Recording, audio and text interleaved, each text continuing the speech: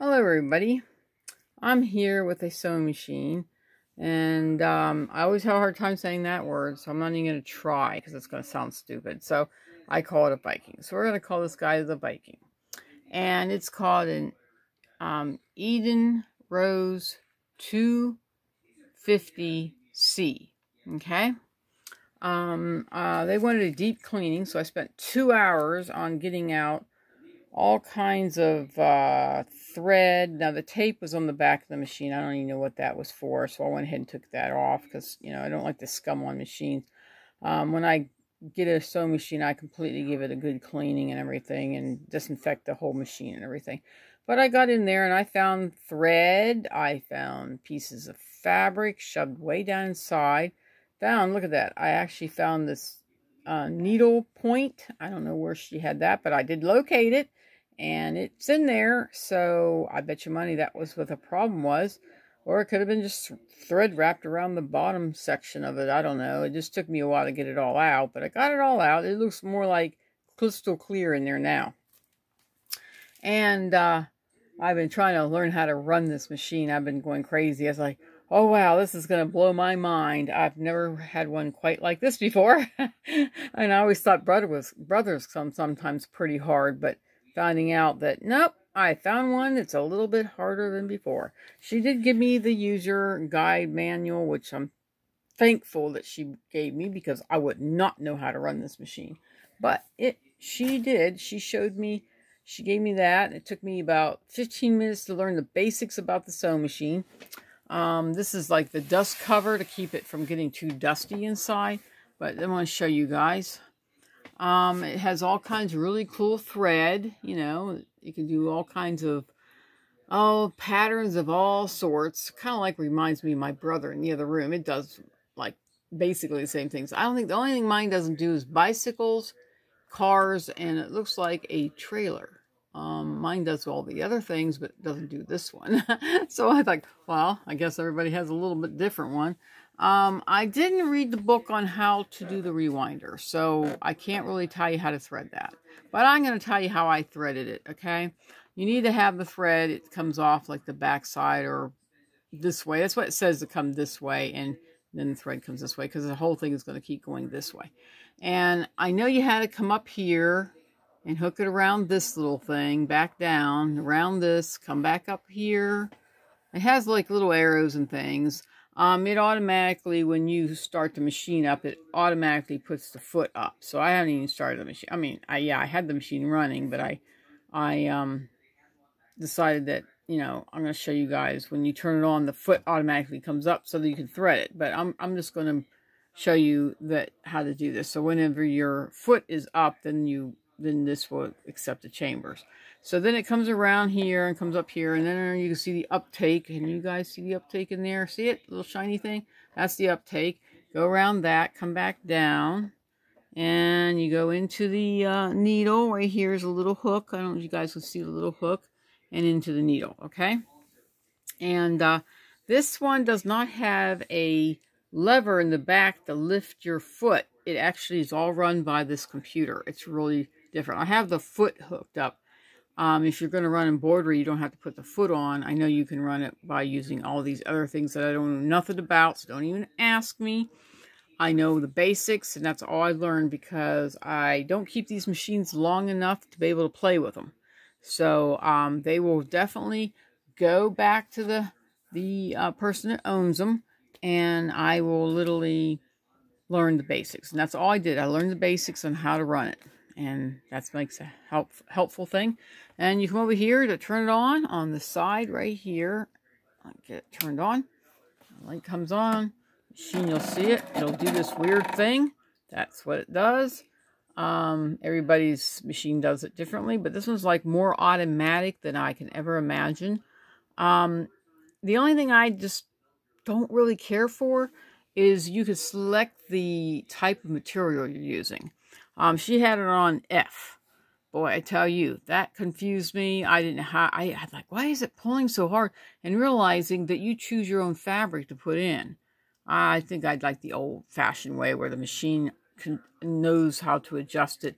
But you know, like my brother, it even adjusts the tension. It like adjusts everything. Where this one here, you're doing it manually in a way, but it's through a computer that the computer sets up with. Anyway, so now see the foot is up, and when you thread it, that will make the chambers in here open for this, okay? Anyway, so that's how, and yeah, it has a threader, but I can't stand these threaders. There was a sewing machine here a while back, I don't remember what it was called, that had a really, really cool looking threader, and I thought, I'm going to try that. So I read the book on how to do it, and it was really easy because all you had to do is kind of like do this like figure 8 thing on it with the thread, and then you push it down and it went right into the needle. I was like, now that's a threader. It did it exactly the way I think it should be done. But so I do it the old-fashioned way. There's a white backing here, and if you look at it carefully, you can see the eye of the needle, and it's easy to get that in there. So that's why that's white, and that's why you can see it. Anyway, let's go on. I'm going to go ahead and put that foot down. Ta-da! It went down. And when you want it up, you have to hit this up button. I prefer, you know, you can have a preferral. You can have the needle always going up every time you quit, or you can have the needle always staying down. I prefer it to go up. I kind of like the Brother Sewing Machine. I like it when it's up so I can move my project where I want it to go. And this one has a speed control. It's a button. I'm not going to mess with that because I don't really mess with it. It has a fix. I don't know what that does. And it has a stop. So I think that has to do with the embroidery part of it where you don't have the pedal hooked up. But that's all I think. Now, I don't know. I didn't read that part of the book. I just read on how to run a basic straight stitch. I try to do a zigzag to see if it will sew the zigzag. Sometimes I do that. But the zigzag is not coming out right at the bottom. So unless there's something I'm not sure that I'm not doing correctly on this screen, I don't know. So I just wanted to learn how to do the straight stitch, and that's all I learned. Okay. So we learned how to thread it, and it had all these really cool things it can do. And it has more controls here, but all the controls are up and down, minus and positive on how to adjust it. See, I like my big giant screen that's like literally right here all the way down to about here. And it's all push button touching screen. I like it better than have to do this. This is too much for me. Overall, it's a good machine. I mean, if I'd learn more about it, I'd probably get it running really good. But I got it pretty much cleaned out. I mean, it looks pretty shiny inside. There's no dust, no nothing. I couldn't find any more anyway, and no needles, no anything else. So we're going to go ahead and show you how to run this, okay? All right, so we're going to start going forward. I'm going to give a couple stitches forward. There we go. And then you hit this button to go in reverse. See, the light comes on.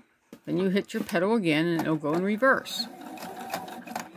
Like that. And then you push it down like that, and it'll go forward again. And it's stitching great. Yeah, I've been stitching quite a while here. I've been playing with it. I'm using a 2-ply cotton starchy type of material. Okay, and then you want the foot, this foot up. So you come up here to the foot up. I don't know if you can see. I'm going to try to push it so we can do this together. Push it so you can see it go up. The foot's up.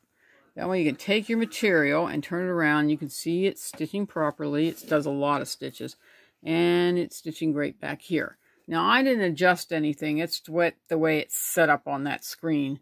I just wanted to do some kind of stitching on it to show that it does work. So when these people see their video, because this machine is going back to them on Monday, they can see that their machine is finished and they can come get it. But I need to get them scheduled so they can come and get this, sewing machine. Yeah, when you travel, you want the needle to go down so the hub doesn't get broken. So we're going to go ahead and put that needle down. Now it's locked in, it's down. It's, it's starting to get dusty again because I've been playing around.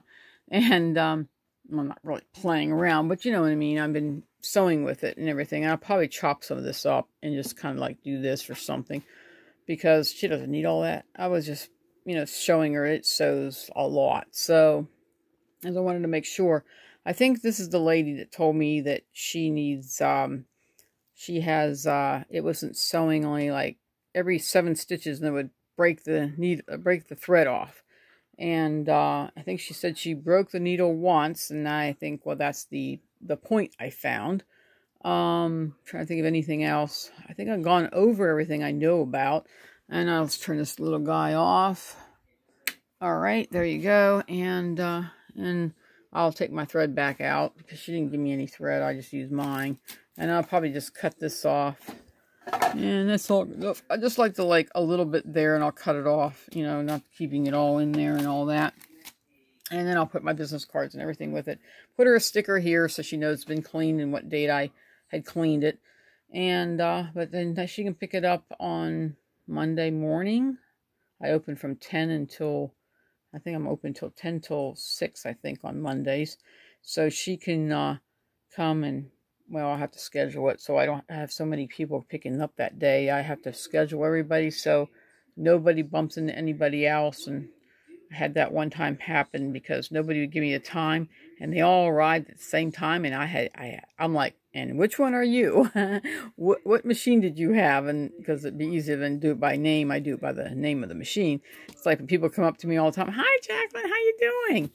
And they'd say to me, and I just look at them like, and who are you? And I say, you worked on my sewing machine. What was your sewing machine? And they tell me, and I'm like, oh yes, I remember your sewing machine. I have a problem. It's like people when you go to like elementary school, you know the child but don't know the parent, you know, and or don't know the teacher. It's kind of like that, you know. I have that mentality where I just remember the sewing machine but not remember the people. Sorry, I didn't mean to do that, but I like to learn as much as I can about a sewing machine and try to do as much as I can. But I basically spent most of my time about here and in here and a little section up here. I can't go in this area because this is where the computer's at. I don't have permission to crack the sewing machine because I get permission before I even touch them. Like if I go to Brother and say, you know, I have to crack a sewing machine, this is my problem. And they sit there and they help me. They'll literally send me schematics. They'll do whatever they have to do to help me. And then I print them off. And then sometimes I call a girlfriend over and she comes over and helps me with it. And she's like, wow, you get all this information from them? And I said, yeah, I personally think that Brother is a lot better. These are really good if you have the money. But the thing is a lot of people don't have the money. And Brother's where I fall back on. But I've worked on, I don't know how many of these Vikings. This is the newest one I've worked on so far. Everything I've ever seen were always the older versions, and they're easier to tear apart. They're much easier because you can get the schematics on the old ones, but the brand spanking new ones, they won't let you have any of them. So it's kind of weird that way, but that's okay. But I just want to let you know, if you did get a machine like this, you better sit down with your book and literally go over it with yourself and teach yourself how to use this machine. Because if you're just going to do it cold turkey, I can't do it cold turkey. I had to sit and read. I think I read like 4 pages, and then I got, okay, I think I got it. And I reset this. You can still reset them even if there's a computer attached to them. Unless the computer is moving it, you can't reset those ones because it's already set inside the computer. This one, it does not sit with the computer. So this one's a manual one. So that means I can actually set a manual tension. But I reset it, and it seems to be doing great. Because the first piece of material I did, it was just all, man, it was messy. But then I realized you have to change the type of material you're using. And that helped a lot. Anyway, I'm going to go. I got to go work on another sewing machine. I hope you guys all have a blessed day. Share this with your friends. And I'll talk to you guys soon when I put another one up. Okay? Bye-bye.